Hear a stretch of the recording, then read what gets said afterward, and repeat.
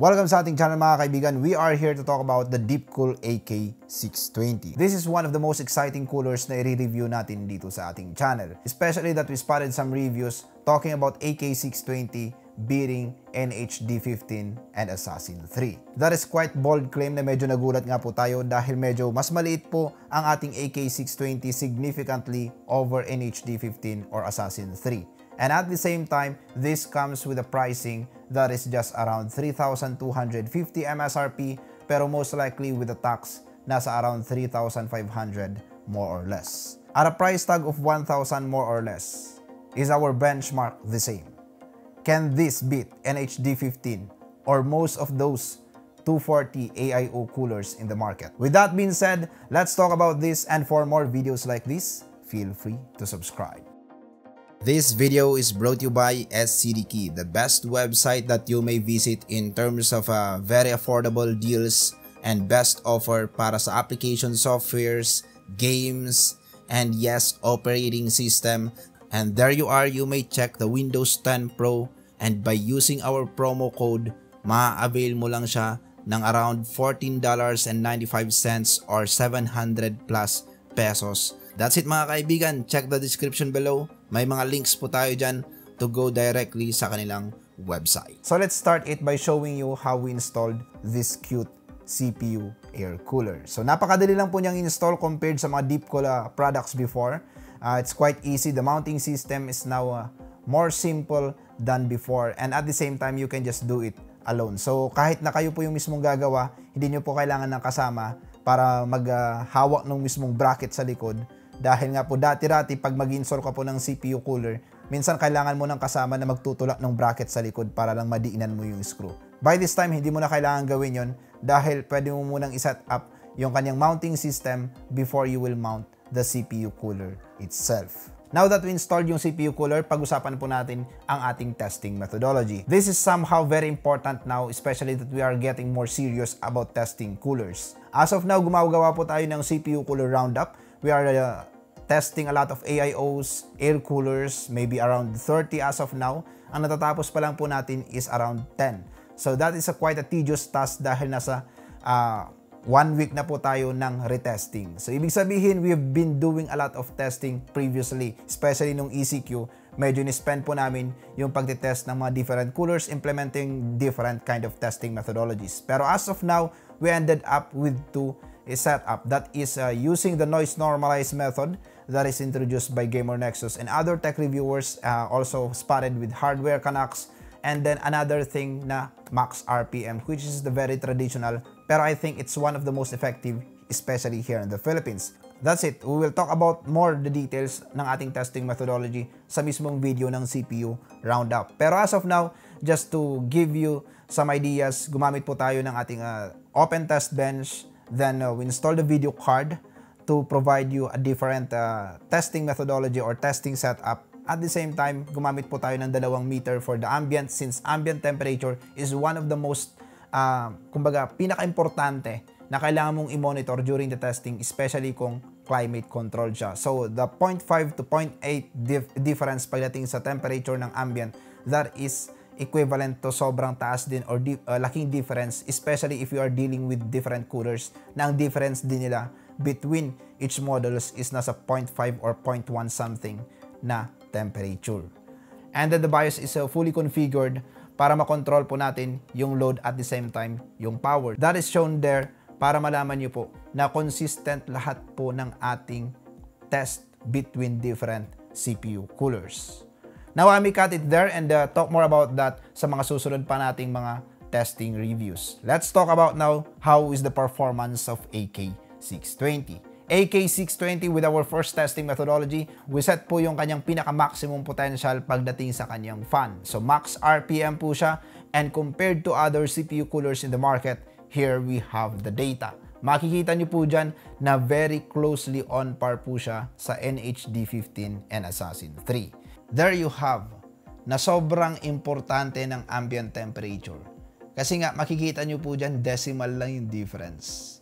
Pero to be honest, if you have seen with other tech reviewers that AK620 is better than NHD15 and Assassin 3, maybe they are using different setup.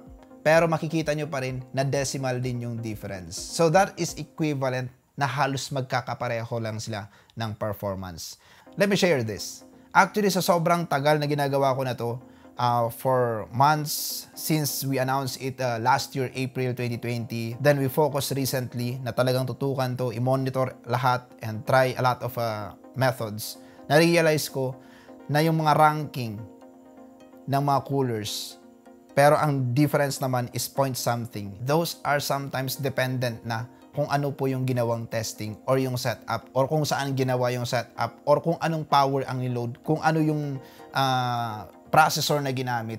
Ang dami ng mga factors na pwedeng sabihin natin na yung kanyang testing na si cooler 1 is better or cooler by point something degrees over cooler 2. Pwedeng si cooler 2 with different kinds of setup or different kind of processor, pwedeng siya naman yung higher over the cooler 1. So yun yung na-realize po natin. Kaya po, pag tumitingin po kayo ng graphs, don't just look at the ranking. Please look also the difference. Tingnan nyo, baka naman decimals lang yung difference. If that is the case, ibig sabihin, ranking is just something that you will check to spot what is a good cooler and what is a bad cooler. Now, with that being said, let's move on sa ating next testing methodology.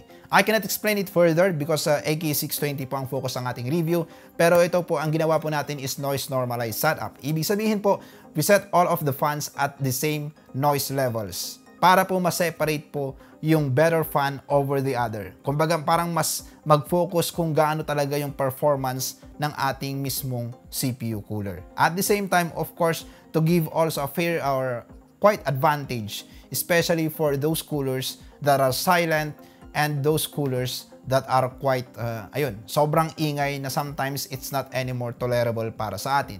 Pero yun nga, tulad yan na sinabi sa akin ng ating isang kaibigang tech reviewer here in the Philippines na Boss Mac, take it into consideration that most or some or a lot of end users are located in Manila or NCR na sobrang ingay. Which is totoo nga naman. Kaya po pinakita po natin yung max RPM kanina. Kasi, yun nga. Minsan yung ingay pa sa labas, mas maingay pa ng malayo na halos hindi mo na nga marinig yung kapitbahay mo or yung kausap mo sa tabi mo. Diba? But of course, kinonsider ko rin naman yung mga nasa province and at the same time, just for the sake na rin, na kahit paano we have a noise normalized test if you want to compare our benchmark with other tech reviewers abroad na gumagawa ng noise normalized testing. Now in here, you will see it differently. Medyo mag-iiba yung position ng mga ibang coolers compared sa ating previous graph.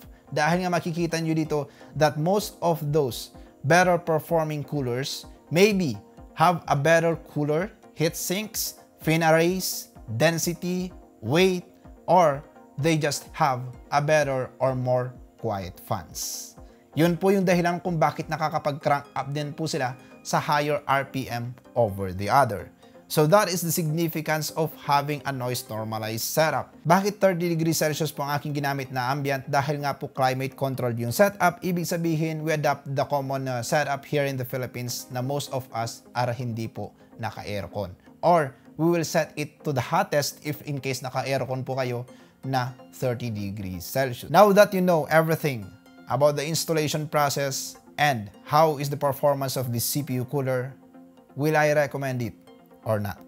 AK620 at that kind of price point, we may call it now as a bang for the buck cooler that may fit in almost all of the casings. Yes, the height is 160mm.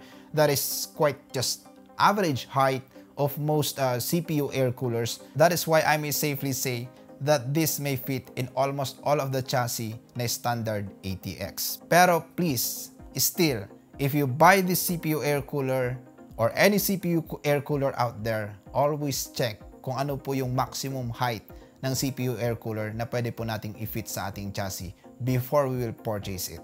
Since obviously naman ang ating CPU air cooler is performing well, so I don't need to say it very loud sa inyo that this is a very recommended product. Pero ito lang po ang aking sasabihin. Na how will this CPU air cooler performs if we are now dealing with higher wattage load? Or, let me say, what if 3950X ang processor? So that's it mga kaibigan. That will be for our next reviews and discussion here in this channel. And for more videos about CPU air coolers, keep posted, feel free to subscribe dahil ang dami po nating ipapakita dito sa ating channel. And yes, that CPU cooler roundup is one of the biggest video that I've done so far. We put a lot of effort, sobrang daming pawis ang dumanak para lang magawa yung ganyang klase ng content, and hopefully you will love it. Keep posted for that. And that's it mga kaibigan. Thank you so much.